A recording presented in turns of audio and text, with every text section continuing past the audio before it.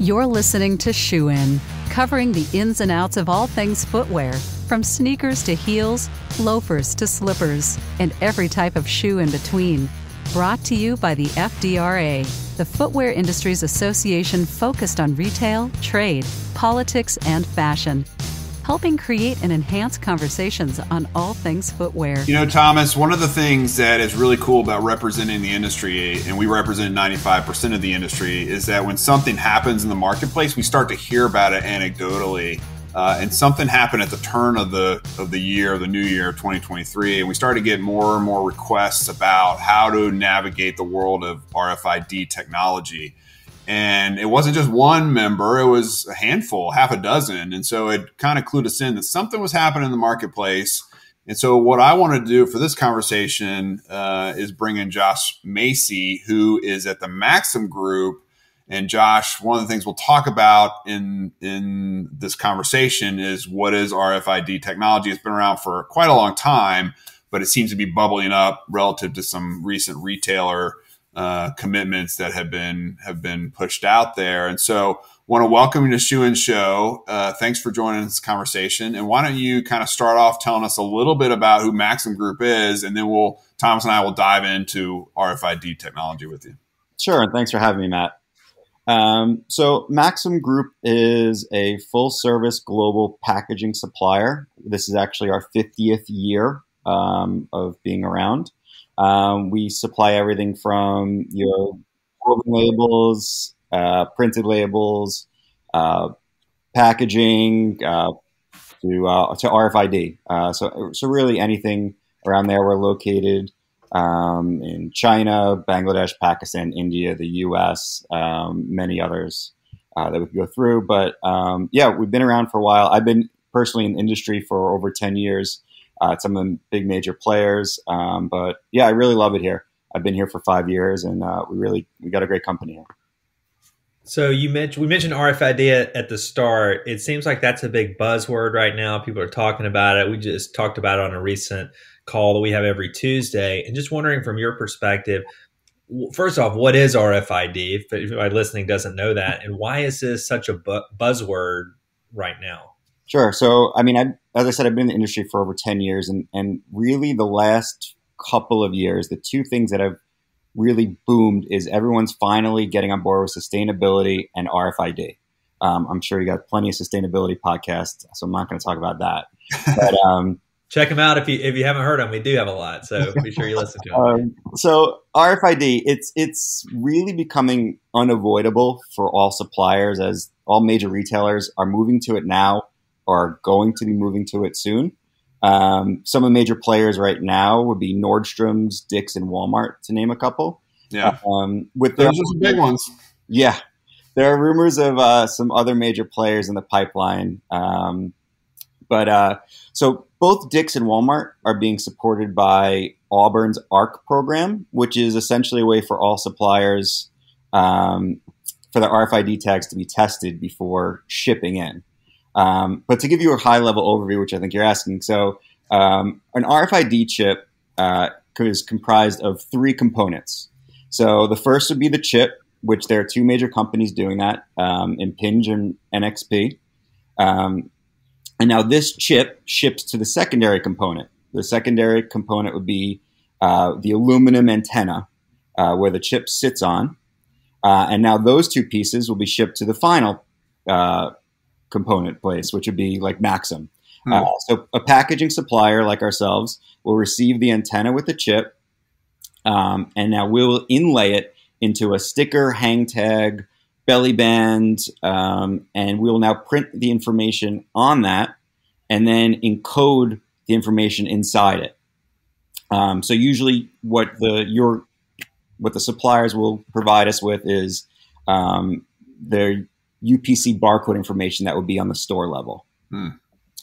So what's going to happen is we're going to give every RFID tag an individualized number. So the UPC barcode and then a serial number, essentially, to go along with that. So that when it gets to the DCs or the store level, basically a worker can now go up with wave a wand, and it's going to instantly get back exactly what they have on shelves, ideally increasing their inventory accuracy to about 99%. So it'll save Walmart, Dick's, Nordstrom's a lot of money on labor and inventory, and reduce shrinkage. And so ideally for the supplier, if there's ever instances before where they go into the store and they see empty shelves, the idea is now this shouldn't happen or be a lot less frequent or, get addressed much quicker. So they'll resupply. So that's the kind of benefit on that side. What was the action forcing event, Josh? Because RFID has been out there for a long, long time. I mean, we've been talking about it for, over a decade at least. So what is causing all these major players to get into the RFID business at this point in the game? Yeah, you're 100% right. Again, I 10 years ago, it was being discussed and pushed, but it never took action until recently. And it's price. It comes down to price. A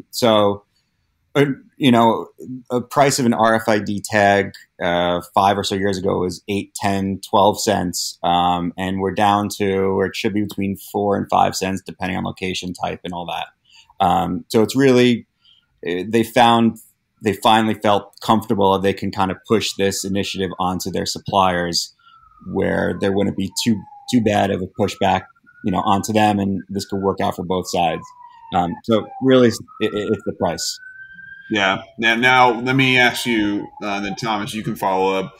Is there also, you have price, but with all the supply chain chaos and all of the kind of the glut of inventory that's flown in and now it's receding, we have all this inventory, we don't know what to do with it. Is inventory management all the more acute in the minds of those who are having to deal with it? And so does RFID kind of play into that calculation as well? Sure. I mean, at the end of the day, though, this thing was set in motion before COVID started, and they're not backing off now from everything I hear. Shipping costs have gone up, like everything you said, inventory. But at the end of the day, the wheels are in motion and you can't stop now. So Walmart's been doing it in phases. So phase 1 was like toys, home goods. Phase 2 right now is automotive, paint, crafts, and then they'll go forward. Phase 3 will be next year with, I think, the balance. But once you kind of start, the idea is you can't stop. You have to do everything, because if you're only you're doing half a store, it's no good. It's got to be it's got to be all or nothing, 100%. So yeah, I definitely think it's inconvenient with the timing, for the suppliers to eat more costs, but wheels are in motion.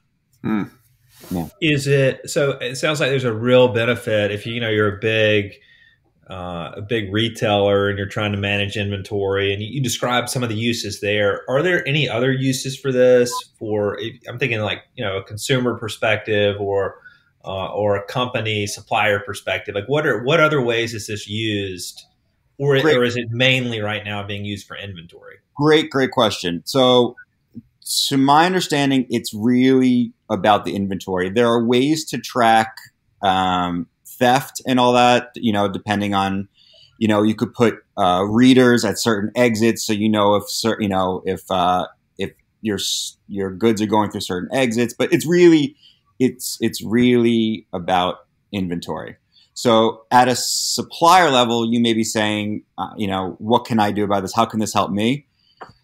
If you're doing a certain percentage of if let's say 60% of all your goods do go into Walmart and Dick's and Nordstrom, so you're already doing 60% or more of your inventory with RFID on it, you can potentially now just stick with the rest of your 40% and start doing the RFID inventory for your own DCs. And we've worked with other customers before.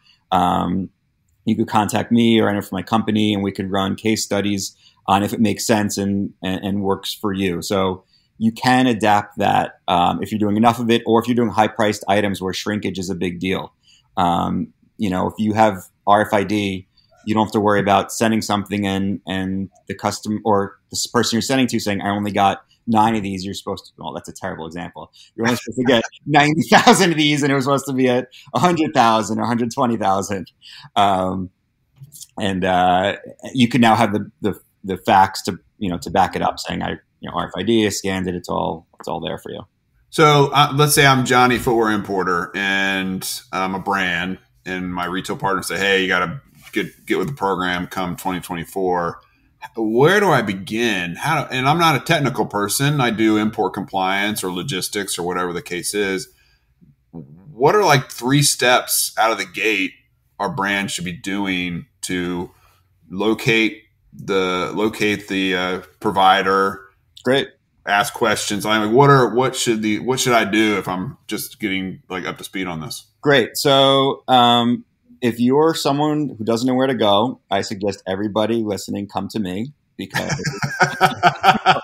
if you don't know, so your packaging supplier should be the person who's guiding you through this whole situation. They're the ones gathering those components of part 1 and part 2. So don't worry about the antenna. Don't worry about the chip. Everybody should, I was talking about the ARC approved inlay. So everybody into Dick's and Walmart you need a packaging supplier who's going to be getting those component part 1 and 2 from an approved inlay supplier, and that'll be listed in your playbook.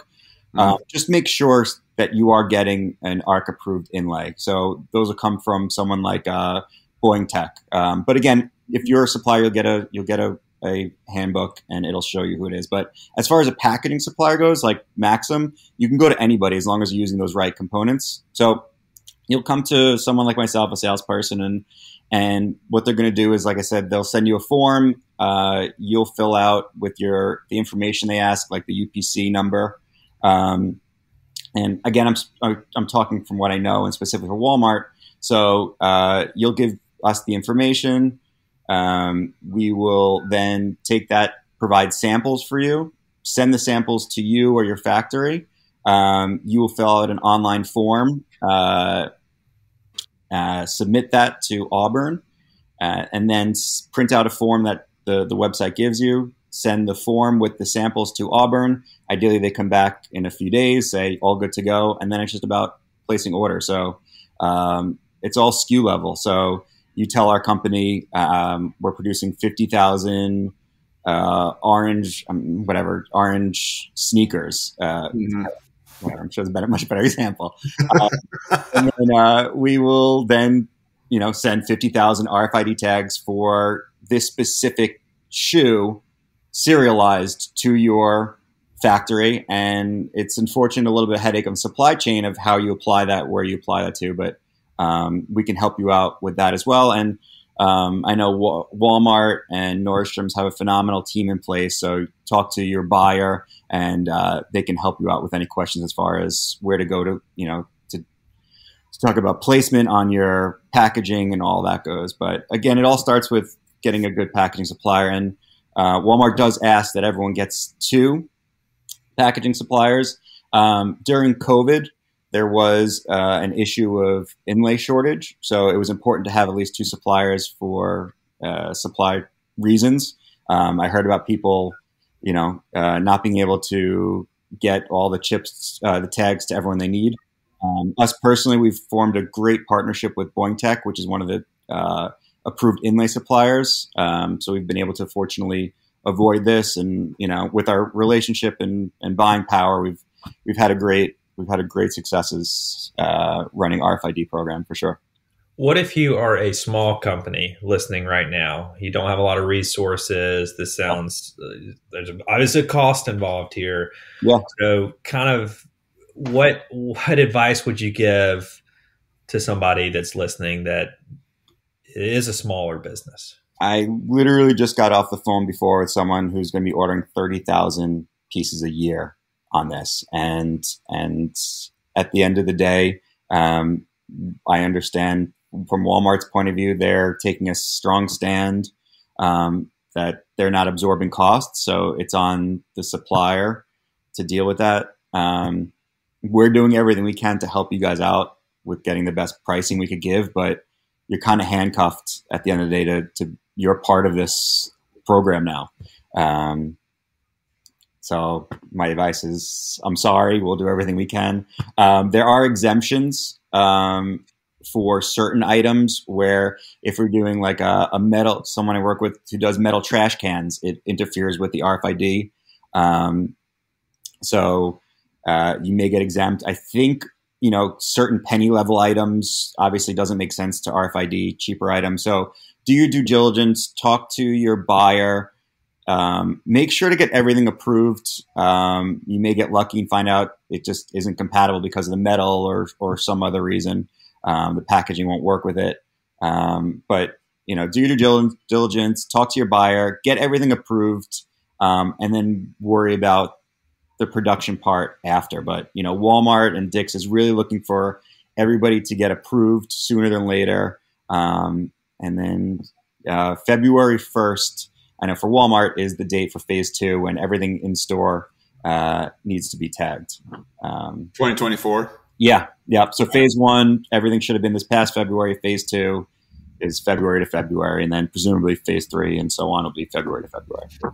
So with these big retailers we're talking about, obviously that's a situation. If you're selling to them, it clearly makes sense. You're going to have to do this. But are there situations where, if you're thinking strategically, are there some times when it makes a lot of sense outside of that to do RFID? Are there times when is not going to make sense to do it? What are your thoughts on that?